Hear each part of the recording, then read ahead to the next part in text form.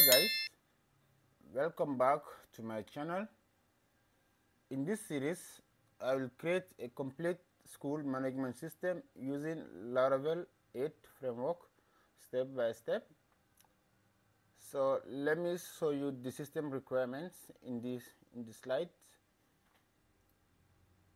So in the next slide is the front end and the back end and the dashboard of the system. The front end will be jQuery or JavaScript, Bootstrap, and the back end will be Laravel and MySQL, and the dashboard as well. And the system users are mainly admin, accountant, librarian, staff or teachers, students, and parents. And the roles of the systems are admin, teacher, accountant, librarian, staff, student, and parent. The features of the system is to manage the admission, to manage students, to manage teachers, to manage academics, to manage libraries, to manage parents, etc. Okay?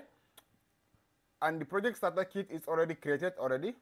So I will leave the link in the video description so that you can able to download it and follow along with me to start the project together.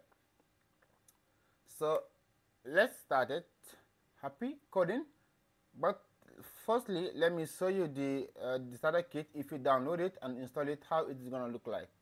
If you download the starter kit and install it, you will have this everything inside your project, but all will be empty for now. So when you install it already, so you can jump to the part 2 of the video and start along with me. Okay, happy coding.